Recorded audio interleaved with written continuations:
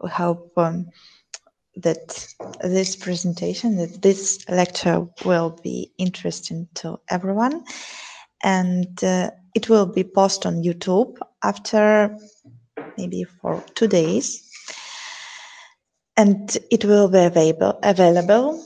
And also I want to say that this lecture, The Military Revolution in Central Europe, will be provided by Dr. Kristóf Szuromi in the frame of the Collegium Carpathicum and supported by International Visegrad Fund.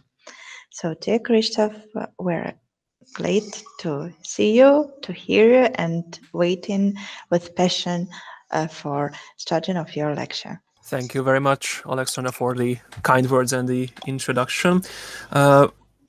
Before I start, the first and very important question, can the slides be seen? So do you see the slides here? Which yes. I shared. Everything's okay. Yes. Perfection. We see it on the full screen. Okay, perfection. And everyone can hear me. Yes.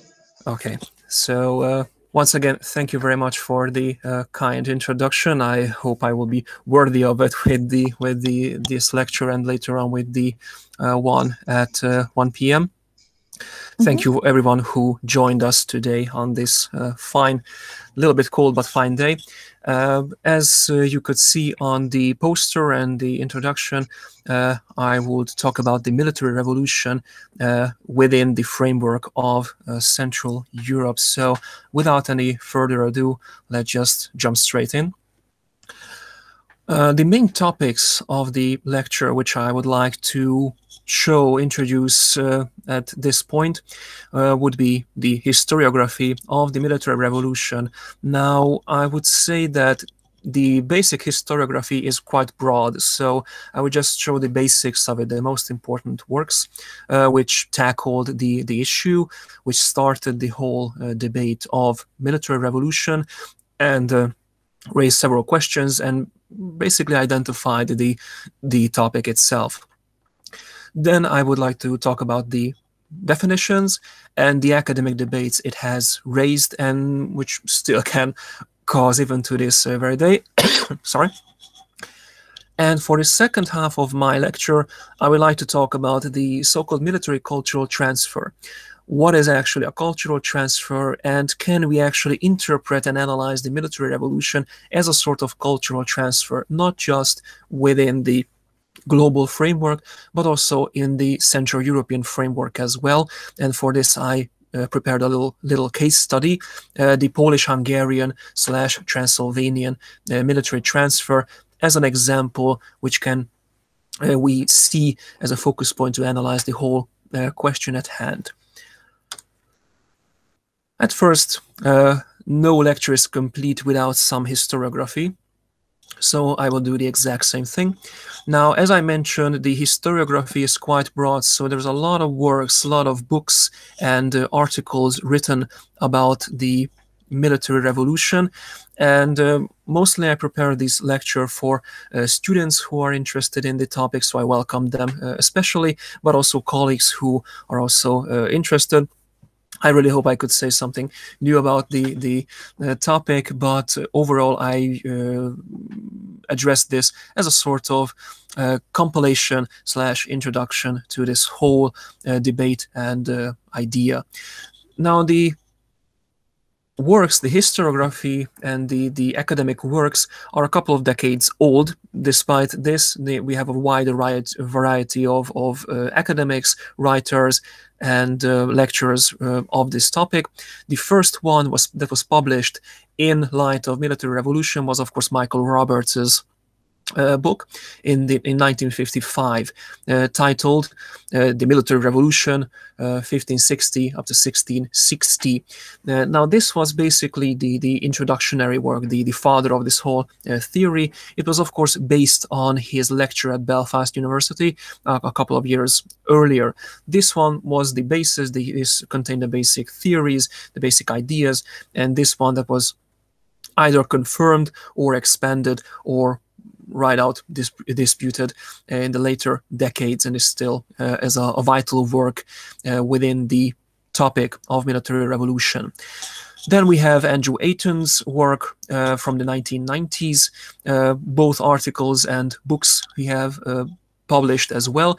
Now, Andrew Ayton is very interesting because he immediately in the 1990s, so he expanded the framework of military revolution, not to the early modern period, but to the late Middle Ages. He writes about basically the earlier states of military revolution, the roots of it in early medieval and early modern Europe, mostly up till the 14th, 15th century, predecessors of the 16th century military revolution.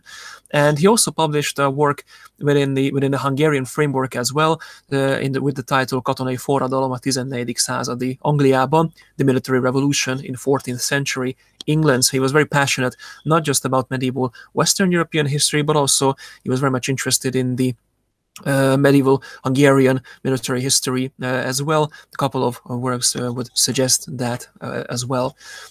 Jeremy Black's work, again in the 1990s, was very important regarding the topic, and also in the early 2000s. Now we can see also a tendency that in the 1990s, a lot of academic works are published regarding the military revolution, be it either, as I said, articles or broader monographies, publications, books, and whatnot. So Jeremy Black is one of those people who joined in this debate and topic in the early 1990s, but also continued it in the 2000s. David Ellis also published his work in 1995. Clifford J. Rogers, again, another important figure within this whole academic debate, published his work in 1995 and in 1993. And then we have another key figure within the topic, Geoffrey Parker himself, who actually brought up the subject and was a key figure in the whole debate, whole academic debate of military revolution in a global sense. He published his work, The Military Revolution, a Myth, in the Journal of Modern History in 1976. Now, this was basically the indicator of the academic debates. It was a very important publication from him, and he also published in 1988 his book, The Military Revolution, Military Innovation and Rise of the West from 1500 to 1800. Now, this is a very important book. It's seen several revised editions. So he published it in 1988, then in 1999, and I think it lived 4 revised editions. So it's a very popular, very important work, and it's continued to be an important work in this whole subject. And then in the 2000s, again, he published his works regarding the military revolution. So Geoffrey Parker is a very active and well-written figure within, not just in the early modern military history, but also the military revolutions, academic debate, and the history of military revolution as well. And we also have other academics such as Michael Duffy from the 1980s, but also we have Hungarian academics who not just wrote in the Anglo-Saxon sphere, so the earlier historians here were from the Western Europeans, so mostly British historians, but we can also see American historians tackling the subject, but we can see Central Europe taking its part in the military history debate or the military history idea, such as Kellenik József or József Kellenik. He wrote his article regarding the military revolution and its phenomenons in Europe and in the Kingdom of Hungary in the second half of the 16th century in 1997. Then we have Gábor Ágoston, who broadened the military revolution question not just to Central Europe, but also to the Ottoman Empire as well. It was a heated debate whether or not the Ottomans had elements of the military revolution, and their series of defeats in the 17th century were because of their, let's just say, backwardness and obsolete nature of the military. Ágoston Gábor tackled this topic, whether or not the Ottomans had the modernization in a similar fashion that Western and or Central Europe did. So it is very important framework to broaden the whole framework of that topic, as I mentioned. Then we have Zoltán Péter Bagi, who in the 2000s also published his work, and also we must mention János B. Szabó's publications within this matter. One of the latest one is from 2018, when he writes about the misunderstood military revolution. So he he addresses some of the myths, some of the interpretations, and basically the academic debates surrounding the military revolution question. And again, we should mention one of our later publication from 2019, which was titled on the Új korszak határán, so on the border of the new era, which talks about the military structures and armies of Europe, Central Europe, and Eastern Europe and Western Europe during the, well, early 16th century, so before the Battle of Mohács of 1526, so basically the time of the supposed active period of the military revolution. So immediately we can see how popular the topic is. What is definitely important that the military history aspects were not very popular in the earlier decades. The question and debate of military revolution actually popularized in this sense. So there was a lot of academic works we can see. So I could make a separate lecture regarding only the writings and the publications, but that would be a little bit dry for this presentation, but overall nonetheless interesting. And of course, we should mention a couple of Central European historians as well. I mentioned Hungarian ones, of course, Polish and Czech and German historians also addressed the subject. We can see the list of publications here. In advance, I would like to apologize because my Polish is not the best, so sorry in forward. But we have Elżbieta Olzacka, who published work regarding the military revolution, not just in Europe, but also, or Western or Central, but also the effects it also had on the Russian sphere as well. So immediately it's a connecting bridge between the Western idea and the, let's just say, Eastern idea. So this is also a fairly young work published in 2016. And then you also have a couple of works published in Polish sphere and also in Czech sphere. Péter Olmúc's work was published regarding the fortifications and fortress building in time of the military revolutions. It was published in 2015. And then you also have Germany represented here. I of course could have mentioned several other, but I mentioned Sebastian Buchweiser's work, Die militärische Revolution, der frühe Neuzeit am Beispiel der französischen Religionskriege. It was published in 2008. So shortly, the military revolution of the time period in light of the French religious wars as well. So he mentioned not just the English schools, not just the Northern European school, but the French aspects as well. So in and of itself, we can see that the debate itself broadened from a very comprised space of Western and Northern Europe to Europe as a whole.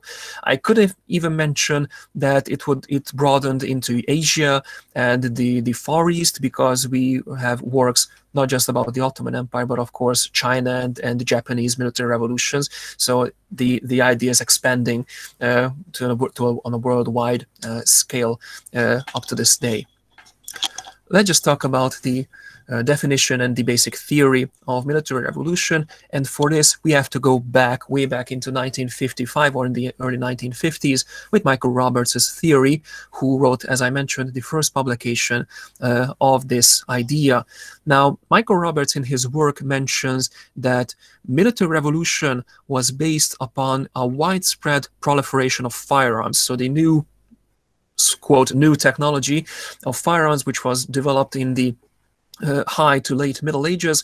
It was more widespread in the 1500s and the 1600s, and warfare was starting to get based around the use of certain types of firearms in the continent. And he mentioned the Dutch and the Swedish development of new military tactics. For the Dutch school, he mentions Maurice of Nassau, and for the Swedish school, he mentions Gustavus Adolphus, so the two most important figures in military reforms of the early modern period. But of course, they are well known, but they were not the only ones who had these sort of military reforms in their own respected countries. Of course, he mentions the increased effectiveness of infantry over the so-called obsolete medieval-style cavalry. He refers to heavy cavalry for this, and he bases his sentences and idea on the fact that Maurice of Nassau abandoned heavy lancers completely from his army, and during the times of wars in northern and western Europe, armies focused on cavalry, which were more like a mobile platform for certain types of firearms. So you had heavy cavalry, but they were more like pistoliers than the melee cavalry or shock cavalry, which were very important in the Middle Ages. So he apostrophizes this type of lancer cavalry as obsolete in his works. And of course, he mentions the increased size of the armies, the longer-lasting conflicts. We can mention the 30 Years' War in that regard. And these changes would eventually, these military changes would press social changes, because society needs to uphold this army, needs to work to sustain this army, both in population and both in material. And of course, this needs a more centralized government, a more stronger centralized government unification. And therefore, he mentions that it is a key point in development of absolutism of the 17th/18th century in Europe. So it presses social and political changes in the continent. Now, when he published his work, there was no major debate surrounding it. One of the reasons was that there was not a major dominance of military history at that time period. The main focus was in historical writings were most on economic history. That was the most popular. Therefore, for a couple of years, or almost 20 years, there were no major debates surrounding Michael Roberts's work. Now, before we move forward into the debate section, I would mention Fernand Brodel's publication, because Brodel can be identified as the theory before the theory, because he published his book in 1949, and he mentions that the changes and development is very important in Europe because of the changes of firearms and artillery development. So basically, we can mention that Brodel was the theory before the theory, but of course, Michael Roberts could not necessarily draw his theory from thin air. He basically had works to work from, to have a basis of which he comprised his own long-lasting theory of military revolution. But I felt it was necessary to mention Fernand Brodel as one of the longer-lasting effects and one of the major figures of the mid-20th century. Now, when the academic debate starts, as I mentioned, it was in the mid-1970s, mid to late 1970s, but it's mostly reaches a certain level in the 1980s and the 1990s. So Geoffrey Parker publishes his work in 1976. Immediately, he confutes Roberts in his early publication, as I mentioned, that Roberts should not focus on only the Northern European parts, should not only focus on the Swedish and the Dutch model. He mentions that the Catholic Habsburg armies were not inferior to these Northern European ideas. He mentions the Spanish and the German armed forces, and he mentions that the focusing on the Swedish and the Dutch military reforms is a kind of a Protestant narrative that derives from the Protestant traditions. We should view the Catholic side as well, as also it had competent leaders, competent military theoreticians, and also it would also have certain changes, and these armies were effective. We can see this effectiveness in the religious wars in Europe, the Schmalkaldic War and the 30 Years' War as well. He also expanded the period up to the first half of the 16th century and pushed it out to the early 18th century, so when the standing armies would develop in the 18th century. And he also mentions that the fortress building is very important and vital in this regard. The new Italian-style fortresses are key in military revolution period, because it changes, again, warfare in a certain bit, that it changes the face of the sieges and the campaigns as well. In 1988, he did his rework, And he talked about Western Europe's dominance within this framework, and which had the elements of military revolution, which he regarded as military revolution, were of course the dominant Western European powers, and which have not. He just mentioned it as resistant areas or resistance to changes and certain developments. But his work, as I mentioned, had 4 editions until 2018, so it's a very important key academic work in that regard. Michael Duffy further expands this question into the Ottoman Wars, which Ágoston Gábor again worked thoroughly in the recent years. David Parrott in the 1980s also mentions that the Dutch and Swedish-centric theory definitely needs a rework because it was much more widespread than the Northern European parts.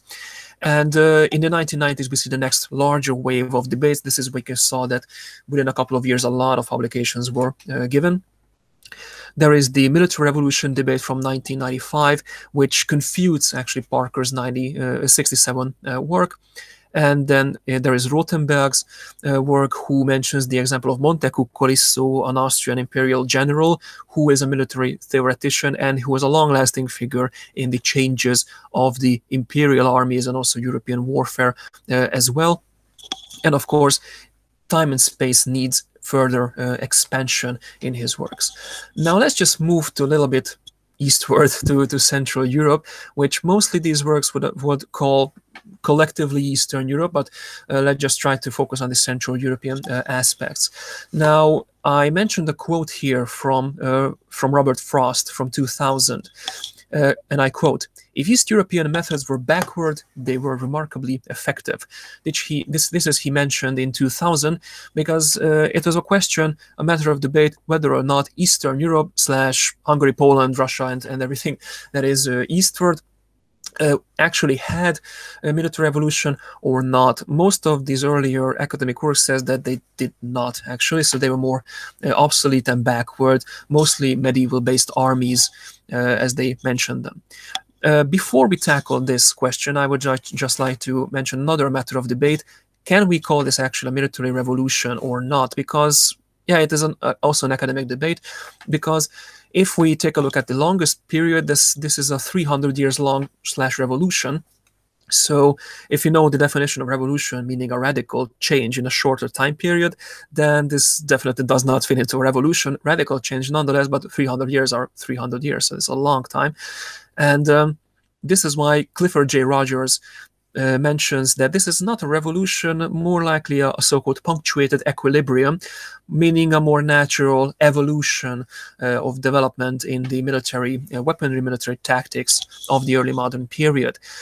Jeremy Black also debates the revolution idea. He most likely in favor of the theory that this was mostly a series of consequent revolutions. So he mentions a couple of them that were continuing and were building on each other from the 14th up to the 18th century. So first they had the infantry revolution, then the artillery revolution, the fortress building revolution, revolution of firearms, and finally the revolution within the size of the armies. So it's just basically a bundle of revolutions that are very close to each other, connected to each other. Therefore, it shows a longer change of the 300 or 400 years that were mentioned. Now, what about the dominance of the West? It is also a very interesting question, especially from Central European perspective. Luckily, we also had advocates on our part from the Anglo sphere. Now, immediately we could mention Robert Frost, but also Roberts and Parker mentions that the revolution happens in Western and Northern Europe, and Central and Eastern Europe were backwards and obsolete because we used medieval-style cavalry, there was a lack of modern firearms, and were no modern Italian-style fortresses or star fortresses present in the area. Questions that are very interesting to address later on. Robert Frost, the person who mentions this, I mentioned this quote from, immediately brings up the example of the Polish-Lithuanian Commonwealth in 1994. He says that the Poland and Lithuania constantly adapted to the new changes and the new adversaries it faced during the time period. So developments of firearms were definitely present even in the late Middle Ages. Artillery development was present during the late Middle Ages up to the early modern period. And of course, new military units were established in the time frame which is analyzed. We also know the existence of Western military books, treatises, theoretical works that were part of the Polish-Lithuanian monarchs' library of the early modern period. We also know the developments, the military reforms under the Polish kings. So Sigismund Augustus, Stephen Báthory, for example, again, a strong advocate for this part. And of course, Vladislaus IV also had military developments during their reign. Now, he tackled the question of the lack of fortresses because one of the questions that Poland and Lithuania did not have any major Italian-style star fortresses in their territory. The problem is logistics, because you cannot compare the comprised space of the Netherlands with the broader plains of Ukraine or the Polish plain or the Lithuanian plain, because that's a much more wider space. It needs a lot more material, and of course you need to maintain those fortresses. Otherwise, they would become only more expensive to maintain, and they will become basically isolated and then overall eventually destroyed. You had major fortresses, of course, in the border sections. Kameniec-Podolski is a perfect example for this, but mostly we talk about fortified villages and fortified settlements, because these were actually enough, because the enemy was different. Poland and Lithuania did not face French armies, Spanish armies in that region. Mostly it faced either Ottoman armies or Tatar incursions from the south and the southeast, and these were not very, let's just say, gunpowder heavy people, referring to the Tatars mostly. So these were mostly light cavalry raiding parties that would go inside. This means that the fortified villages were most likely enough for this endeavor. And of course, these territories were easy to capture but difficult to hold, so they could be recaptured easily. So the lack of these major, large, huge fortress systems is actually a logical decision. And of course, the cavalry focus is also necessary because, again, you have large marshy terrains and large plains in that area. If we take a look at the Polish and Russian wars, you can see that they cover a lot of distance in a very, very ill terrain that would be, well, detrimental to heavy infantry. So Spanish-style tercios were not very keen on those terrains, but a cavalry-focused army was much more convenient for that area. They could cover a lot of ground, and of course they could take up the fight against the, again, very cavalry-heavy opponents such as the Tatars or the Ottomans. So the cavalry focus was actually a logical and necessary step.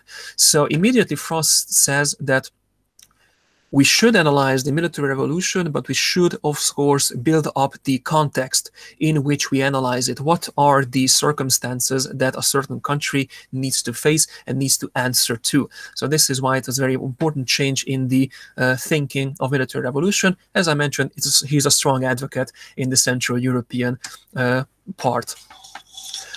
Now, I mentioned Poland briefly, but what about Hungary and Transylvania? Did actually military revolution happened in these countries as well? In regard of fortresses, we could mention that there were definitely border fortresses. There were definitely a chainwork of border fortresses in Hungary. This was the key to the survival of the country and, of course, of the empire as well. And we also had Italian and Dutch architects working on these fortresses. So because of the imperial connections, Hungary had access to the modern fortress building methods. The question was, of course, money. Fortress building is very expensive, and of course the material and the surroundings, and of course time, because Ottoman campaigns and Ottoman incursions happened quite often. So you also need to pull up not very modern fortresses as well, not very developed fortresses as well, but we definitely can find examples of Italian style fortresses in the Hungarian territory as well. The most important was, of course, Győr was also very well developed fortress city. Szigetvár was also well developed fortress, despite it was very difficult to defend. Érsekújvár is also, which you can see a picture here, is also quite modern. So there were actually implementations of this modern Italian and Dutch style fortress building, but of course circumstances and financial reasons were a big factor also in the development of these. So we can see less modern fortresses, but we can also see modern fortresses as well. So a bit of a hybrid as to mention. There's definitely firearms development in Hungary as well. So both the Transylvanian princes and both the Hungarian armies are having access to firearms, either through their own development because of the German population living there, because of the gunsmiths that are functioning in their cities, and also through the connections, especially in the case of the Kingdom of Hungary, which was part of the Habsburg territories. There were connections to modern firearm development as well. So we can definitely see firearm-based troops, and of course we can see Western-style armies in Hungary, Spanish mercenaries, Flandrian, Walloon mercenaries, who brought the Western and Northern European style of warfare with them. And it is actually very important because it means that the types of troops the Kingdom of Hungary could put out complemented the heavier, slower style of warfare that the empire could give up, meaning that it would be a very well-balanced army overall, with light, mobile troops and with the heavy, hard-hitting, heavy infantry and heavy cavalry as well, with lots of artillery and firearms as well. Of course, Hungary also needed to adapt to the Ottoman enemy. Mostly, these were the primary enemies of the nation, of the realm, and the several raids and counter raids were implemented, which Hungarians also needed to answer. So this is the reason why they needed a highly mobile force, highly mobile army, not just to defend the fortress areas, but also defend this entire border section of the Hungarian kingdom. This is why also they recognized lighter cavalry tactics, and these lighter cavalry tactics were actually quite important and quite fascinating for Western European military leaders and military theoreticians. And what we can see is that Hungarian light cavalry or Hungarian cavalry and infantry are recognized and implemented in Western Europe during the 30 Years' War and even during the War of Spanish Succession in the early 18th century.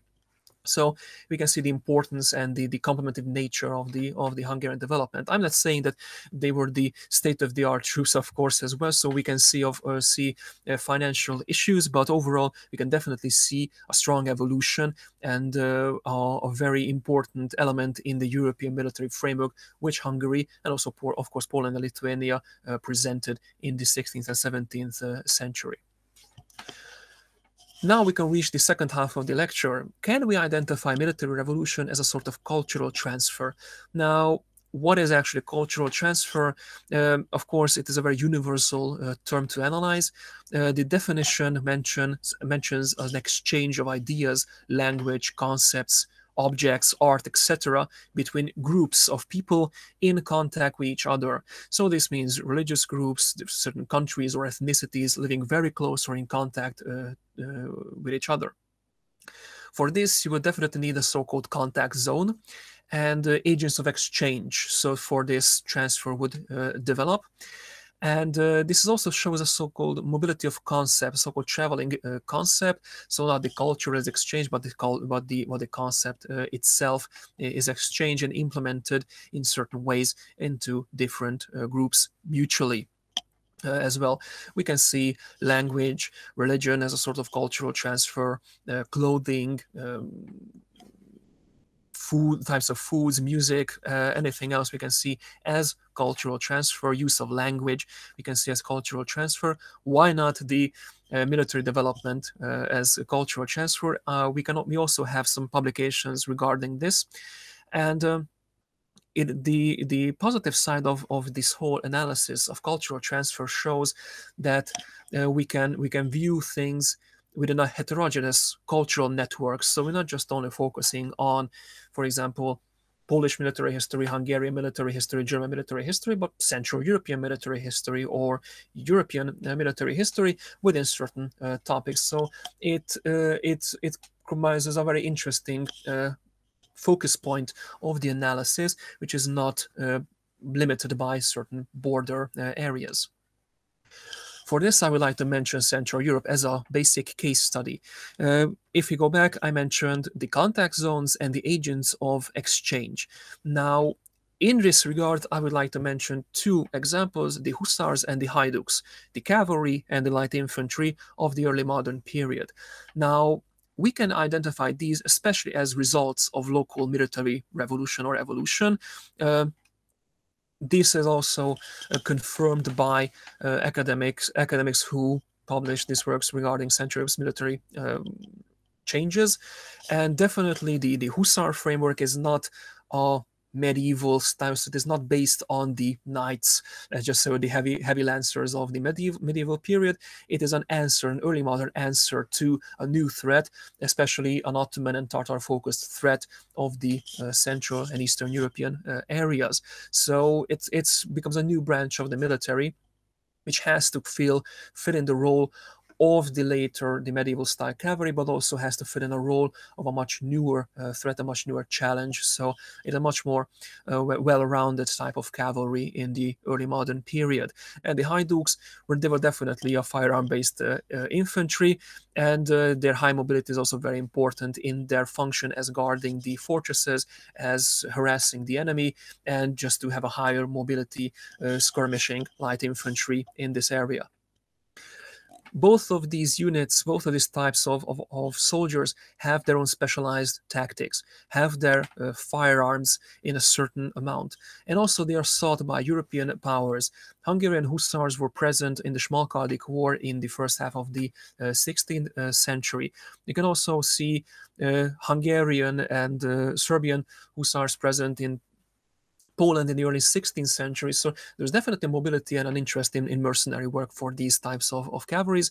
And of course, as I mentioned, haiduks were also used in the 16th, 17th century, and as Haidu regiment, they were also used in the 18th century, but they were mostly referred to as in name as Haidu regiments, but the traditions were still honored in that way.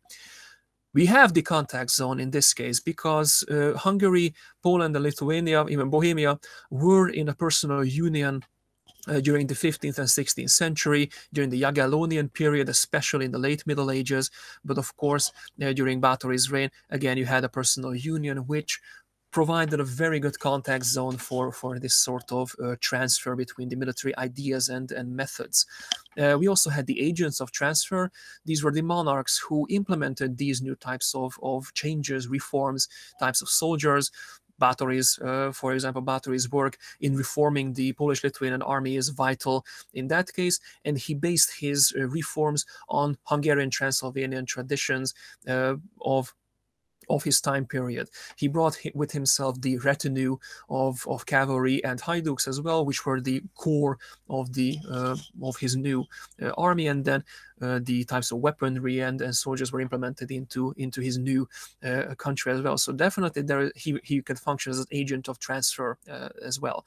And also the mercenary work can be seen as a sort of transfer of cultures, because we have groups of people providing their own specialty and weaponry and knowledge to different countries. We can either mention the connection between Hungary and Poland and Bohemia, but we can also mention this between a wider variety between, for example, Hungary and Western Europe, and also we can also see a cultural transfer between the Ottoman Empire and Hungary as well. And Hungary could focus as a middleman because the Ottoman connections could then go into the Polish-Lithuanian style as well. So here immediately we can see a large framework here, which can be interpreted as a sort of military cultural transfer. Now let's get on to the exact examples at the end of our lecture. So the Hussar history, just a brief history, because that would be a separate lecture again in and of itself. Now the Hussars were implemented and used in a wider range in the 15th century in Hungary. The origins of hussars, I would not like to go into that debate, because that can get myself into a heated discussion and debate.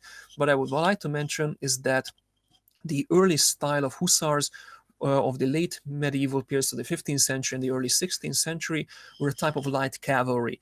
These were also called as the Rác style. Rác is the contemporary reference to Serbian of that time period. The Rác style of hussars did not have any armor on. So you can see an illustration here, and here we can see the Polish illustration as well. No armor whatsoever.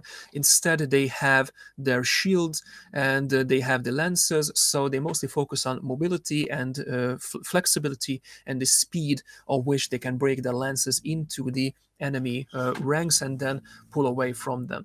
So not much of protection, but high mobility as well. This is typical from the late 15th and early 16th century. Sorry if you hear a little bit of a drilling. That's probably a couple of my neighbors doing some refurbishing, but I hope it's not very disturbing.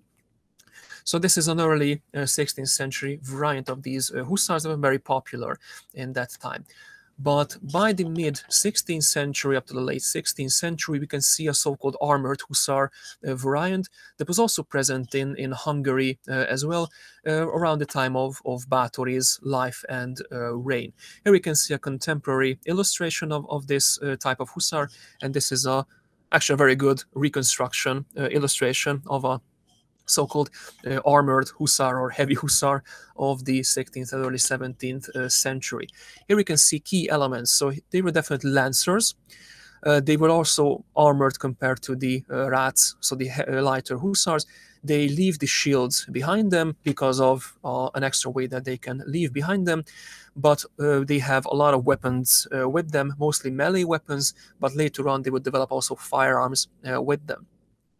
The helmet and the breastplate is very important because both the so-called rákfarkas sisak or the lobster-tailed helmet is very typical in Hungary, transferred from the Ottoman territories, used in Hungary, then goes up to Poland as well, but it's also used in Western Europe by the dragoons and heavy cavalry of Germany, England, Northern Europe. So it is a very, very popular helmet design of the early modern period. And the segmented breastplate is very important because it allows some sort of source of flexibility and mobility to the rider. And in contemporary sources, German sources, this is called either hussar breast or Hungarian breast, ungarische Brust, in the contemporary sources. So this is what they typically call the Hungarian thing in Central Europe. Of course, we can see the saber as used, the koncsers, the hegyestőerős, and also the heavier broadsword that was used by these cavalrymen. Now, if you take a look at the Polish variant, the husaria from the 16th and 18th century, we can see these are the heavier configurations. So they put on even more types of armors, such as thigh protection and even more arm protection. So they were the heaviest types of hussars in the early modern period. But they would adapt the Hungarian style segmented breastplate or semi-segmented breastplate. And of course, for this, we can see Stephen Báthori's half-segmented hussar armor from the time period, which could actually function as the basis of the later hussar designs of the 17th century. So Báthori's military reforms were important not just for the structure of the military, but also the overall aesthetic and look of the hussars of Poland and Lithuania in the 16th, 17th century. Not only the elements were implemented, but also some of the words were implemented from Hungarian to Polish, such as the helmet was referred to as sisak. Again, sisak is helmet in Hungarian. The karvace or the karvas, meaning arm, iron, was of course the arm protection. The sabla or the sabia was, of course, the saber. Again, the Polish memory refers to these type of sabers, Báthori's saber, because it was implemented during Báthori's reign and rule. And what is very important about these hussars is that they use shock tactics. So they are not doing the caracole. They are not focusing only on firearms and pistols and carbines, but they are lancers. So they charge into the enemy, trying to break their ranks. And actually, they fought against Western-style armies. So they fought against Swedes. They fought against all types of enemies, not just Tartars and or Russians or Turks, but also, as I mentioned, Swedes as well. And they were quite successful against the Swedish armies as well. Suffered defeats, but also gained tremendous victories because of their tactics. And Gustavus Adolphus, in his younger years, were present on the Polish frontier, and he was defeated quite a bit during his campaigns. And he recognized the style of the hussars are using, and he was in holding them in high esteem, that this is how cavalry tactics should be used. And he implemented these sort of hussar tactics into his own cavalry, basically building up a hybrid of the Western style of cavalry warfare with the Polish style of cavalry warfare. Also, another German general, Pappenheim, a famous cavalry commander of the 30 Years' War, were present, also saw the Polish hussars in action, and he also mentioned that this is how cavalry should be used on the battlefield, not as how we do it. So immediately we can see the influence from Central European to the Western development within the military revolution framework. So shock tactics were very important and were used to full effect in the mid to late 16th century, 17th century in other armies as well in Western Europe. Now, this is where we have a change, because the Polish hussars would remain as a sort of heavy lancer in the late 17th century as well. But in Hungary, we go back to the lighter tactics. So around the time of the 30 Years' War, hussars would have less or no armor whatsoever, again going to full on the mobility of these horse troops. But of course, we can see the increasing role of firearms. So Hungarian hussars have a lot of pistols, so at least 2 pistols with them and a carbine with them, and a saber and a long konchers, so a longer sword-piercing weapon with them that could combat enemy armor as well, and the saber for close melee combat as well. So again, the Hungarian version focuses more on mobility, but also on firepower, and of course high mobility, as I mentioned, and a well-rounded nature of it. Lances were not preferred in Hungary in the second half of the 17th century, although we could find some. Miklós Zrínyi, a military theoretician and commander, detested lances, for example. He said they were obsolete and useless now in battle. And of course, this will become the so-called Hungarian style of hussar. When I mention Hungarian hussar, most of you probably would picture this type of hussar, and this is what was implemented into Western armies after the Rákóczi uprising. So these types of hussars were present in the 18th and the 19th century. So we had that sort of high influence on Western Europe and Eastern Europe as well. Overall, to conclude my lecture, I want to just openly answer the 2 major questions I asked in the beginning. Was there any military revolution or evolution in Central Europe? We can say yes, but we must analyze this in accordance with the regional challenges. Of course, Hungarians will never be famous because of their pike formations. As Zrínyi, for example, even time of the Rákóczi rebellion, they mentioned that the Hungarians are unfit to use tightly packed pike formations and pike and shot tactics, but we'll definitely need a so-called modernization. But overall, in the cavalry tactics and the light infantry tactics, there were definitely a strong evolution in Hungary. In Poland, you can also see the development of firearms and cavalry-based tactics, which were fit to the challenges of that time period. Fortresses were built on both sides in suiting their own framework, their own challenges. They also had military theoreticians, the knowledge of military theoretical works as well, and military districts as well. So these are very important key elements of the definition of military reforms. And the second question, can elements of military revolution be seen as cultural transfer? I would say yes. So both within Central Europe, we can see a cultural transfer between the parts of Central Europe. As I mentioned, Poland, Lithuania was a very and Hungary were a very good example, and Transylvania as well. But of course, between Central and Western Europe as well, because both influenced each other during the 16th and 17th century. Hussars and haiduks were very important, or not very important, but they are very important in, not to deteriorate them, but they were very important in Western conflicts because they complemented the heavier, slower-based infantry and cavalry, which was vital, and light cavalry became the pinnacle of cavalry in the later time period, slowly but surely drawing out heavy cavalry tactics in the 19th century. signs of cultural transfer we can see definitely by the style of clothing, the weaponry, the equipment, the names, the language, the phrases that were used between these certain countries, and of course the royal military reforms within a personal unions were very important signs of a sort of cultural transfer that were present. And of course the cultural history is very important on both sides, because whenever I talk to a Polish person, he mentions the Báthory period, he mentions the Hussars, and that's definitely a very strong cultural memory connection between the two countries as well. But of course, if you talk about the Hussars with another foreign person, he also mentions their style of Hussars in their own time period and framework. So Central Europe definitely had a part in military revolution.